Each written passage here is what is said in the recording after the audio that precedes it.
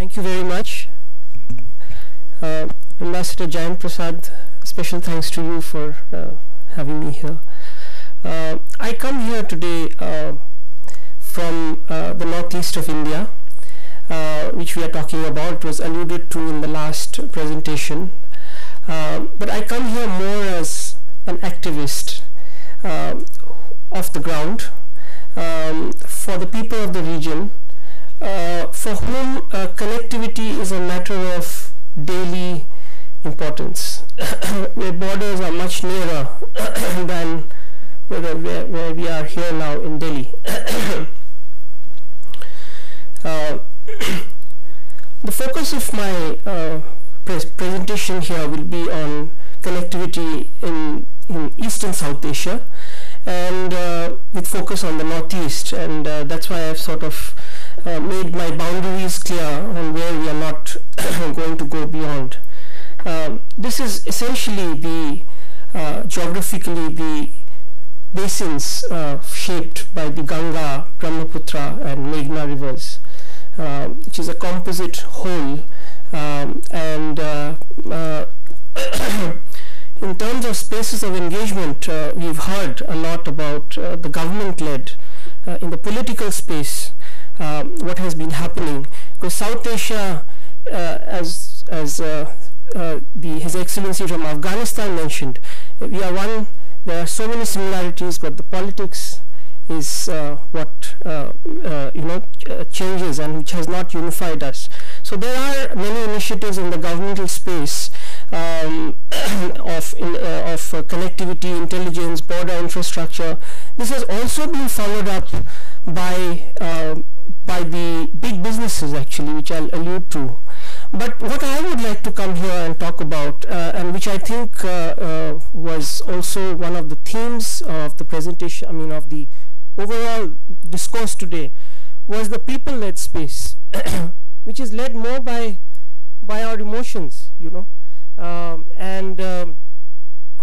There we carry a lot of emotional burden from the Northeast. In the Northeast, there is a big psychological issues there, and which I'd like to allude to. And I think this, and I also use the word spiritual space, because not in the sense of religion, but more as a sense of finding our own way forward as what we want out of our individual destinies, how our geography shapes us, how we use our natural resources, how do we engage with our neighbors, what are the value systems with which we work together, how do we view our own lives and the future, essentially. So these are questions, and these are great churnings coming up. So I would like to allude to that space. And the Asian Confluence is a very humble effort in that line to set up some kind of an institutional ability to address these challenges, to address these questions. Well, we are in Delhi, and I'll take you on a short flight to Guwahati, where we are. Guwahati is the capital of Assam.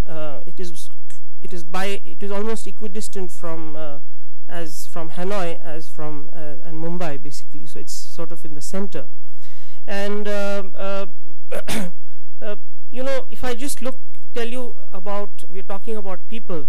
The annual number of tourists that came into the Northeast region as compared to the average is much lower. So what I'm trying to allude to, therefore, is that there is very little known about the region, and that is one of the problems.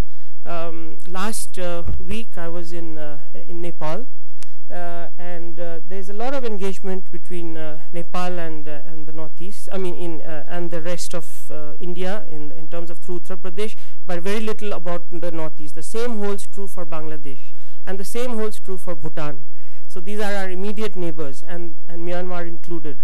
So I think it's a case of very near yet very far, and that is an issue that has to be addressed. I bring up the number of tourism because tourism is an indicator of a mind space. If people go, they understand, they learn, and if they don't, then this is a map of 1860, which was is a colonial map produced by the Johnson's Company, in which this was, of course, a more before partition in 1860, way back. There was the Great Bengal Presidency, which went all the way up till Bengal, the present day Bangladesh, even touched a bit of Myanmar.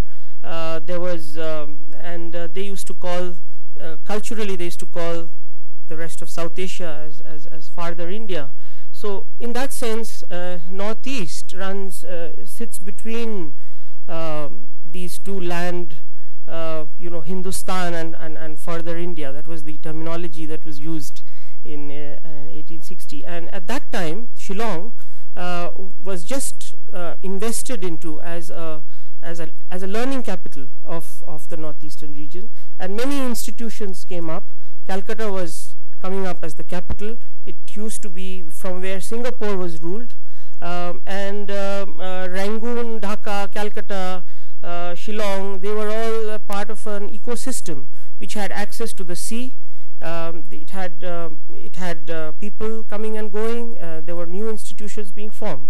So if I may say so, that being in the mid of these two Asias, this region has been influenced over time by migrations from various genres of people. So Indo-Aryans, the Austro-Asiatic races, people have come from the sea. There are a lot of Scottish and Portuguese people who have come. So it is the Sino-Mongoloid traits have come. So in a sense, in today's world, if we really look at Asia, I would say that the northeast of India and its immediate neighbors together constitute really a biodiversity hotspot, human biodiversity hotspot, or in terms of, say, you can say it is an Asian confluence of various types of people. We normally don't look at it that way, because after the partition, when things this natural contiguity was broken by unnatural political borders, what was central became marginal, and people after 2-3 generations don't even realize that the kind of opportunities that they are sitting on in terms of the amount of human diversity, the amount of biodiversity, and this is something I think that needs to come out in the public space. Even earlier, this is a map I would just show, because the Northeast had also influences from the sea, because when the Cholas had the great kingdom, there were many influences there in places like Manipur. So these are things, as we raise the discourse on celebrating the region, on finding out new opportunities, new products in tourism, new literature, new ideologies, new icons to follow for each of the tribes that exist. These things become very important of revisiting history. This was the first point I wanted to make. The second point I wanted to make is that the region is naturally connected by the many rivers. We lie at the cusp of confluence of many rivers, through which the rivers flow. Bangladesh is pretty much a riverine country, and for Northeast shares the longest borders with Bangladesh. So this natural connect was once, of the GBM basin, if you can call it, was once connected. So the fleet of country boats, the Assam Bengal was connected. There were steamers floating, and only after partition these rivers became what we call transboundary rivers. Before, they were naturally flowing arteries of trade and commerce. And again, when we talk of people today, they have simply forgotten about the rivers. So we are talking about building roads and again connecting, but we seem to have forgotten that we are already connected. And even today, during the floods, the rivers, many of the rivers have not been taken care of. So they need dredging, as we heard, and there are big plans in the government now to enable riverine transport and inland waterways. But even today, there are communities at the borders who trade during flood seasons, or when there's a certain threshold in the water on riverine routes. There's a culture around rivers. There are songs around rivers. There are fairs around rivers. I can give you one example of a fair which happens in Bangladesh, just on the border of Meghalaya and Bangladesh, where every year they celebrate across all religions, across all communities, to a certain day when the river rises during the rainy seasons, and they celebrate it with different means. Now, these are not known in the public or even in the diplomatic narratives, and I think what is needed is probably to highlight these and grow these institutions which have already existed. Last year we did what we called the Nadi Festival. There was a poem made, I'll read it out to you. You and I on two sides of the border. When we share a river, we share more than a border. We share the soil the river brings from one to the other. When we share a river, we speak to the other across the border. When we share a river, we share a culture. When we share a river, we share a stream of human history. When it is both yours and of the river, listen to the river. So, can we start having a public discourse on listening to the geography rather than us, the politics, dictating the geography? I must tell you the success of this poem, because we made this poem, and this was then given to different countries of different groups in Bangladesh, India, the different tribes in the northeast, in Bhutan, Nepal, to perform and to choreograph shows. And I can tell you the kind of imagination, the kind of enthusiasm that is generated, and the kind of goodwill that is generated on a contentious topic such as river sharing, including with Bangladesh, was very, very encouraging. And I think we need to look into other ways and means of changing the public discourse and changing the mindset on how we look at our natural resources, our natural geographies. Approach it maybe not from such a cerebral point of view, but more from a heart point of view, and have more of a give and take, because this is a shared destiny. So this was about the rivers. This was a policy dialogue we had on the sidelines, but it was the backdrop was culture, essentially. And I must tell you that in Nepal and Bhutan, this policy dialogue received a lot of acclaim, because it seemed to have brought out some newer ideas which normally don't come up, because we are sometimes stuck on certain words or certain themes or certain agendas, you know.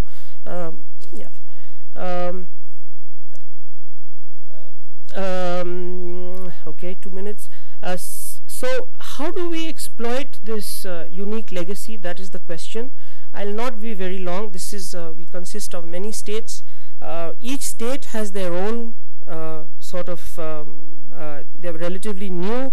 So I just want to harp on one idea, that there are many borders there, and when we talk of trade across these borders, there are two mechanisms right now in the region, which is one is the land customs posts, which are about 20 in number, and the other are the border huts. The border huts were meant to promote people-to-people trade without much of, you know, bureaucratic or. But when we visited the border huts recently, we found that the amount of goods that were being transmitted through one, it was small, but also it was goods from our northern neighbor. So there was very little being produced in the region which is being exchanged, and I think that is a discourse which needs to change. This is a big project of a cement company which has the longest conveyor belt, taking by the Lafarge company. Ending, I would like to say that we need a convergence of three camps which exists as we view the region. One is the security dimension. The whole region often has been looked at through a security prism, and that's not wrong, because there are so many borders. It's natural, but this needs to be balanced with or converge with the other views of a more equitable distribution of more equitable development, distribution of local resources, generation of local talent, and of course regional cooperation in the backdrop of BBIN. BBIN, of course, is the cornerstone of connectivity in the Northeast. Our immediate neighbors, Bhutan, Nepal, and Bangladesh, and I would extend it to say that we would also like to engage with Myanmar, because that is an area which is growing up, though it's not part of the BBIN discourse. This was something that we need to create value chains across the borders.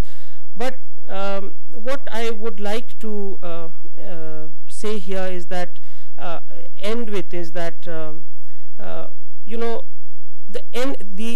major thing is that governments are doing their jobs, the industries are moving forward, but what we need to cultivate is the people space. And therefore, the people must be understanding that there is interdependence, cooperation. These are values that need to be taken forward. And therefore, I propose the following, and I will end with that, which is weaving a people's network. Can we say that, considering that the infrastructure is done and border area facilitation is there, if we say that these are givens, because these are not in the people's space, they are governmental space which is being pushed, and there is some security, there could be 5 areas of collaboration which could really, as Ambassador Jayant Prasad said, in the sequencing have low-hanging fruits in the public goods, regional public good, the sequencing, 5 areas. Tourism, culture, agro and forest products, bamboo is a very, very big, herbal medicines, educational services. There's a large number of pool of talent there of English speaking, good number of people who have very good educational institutions, and then based on these can we form some regional networks. And to form these networks we need government to be a facilitator, a catalyst, but not to run the mechanism. Sharing of best practices, information campaigns, entrepreneurs networks, skill grids. So some kind of an institutional capability, if it is made, I think there could be a lot of way forward in terms of the reinforcing the confidence that the benefits of BBIN, the benefits of BIMSTEC as it relates to the region, of regional cooperation, can be people of the region can take participatory role in that, and once that happens, I think the other things will follow.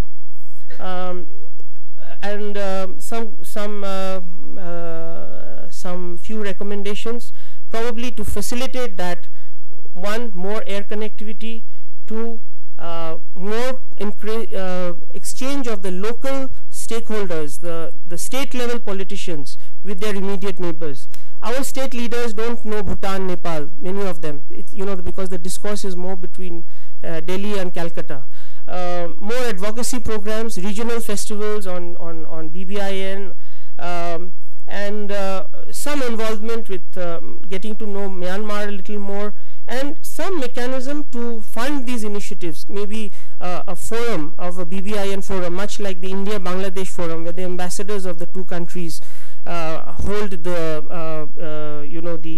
they chair the organization, but the civil societies can actually participate in it. So with that, I hope that I was able to convey some of the messages from the region. Thank you very much.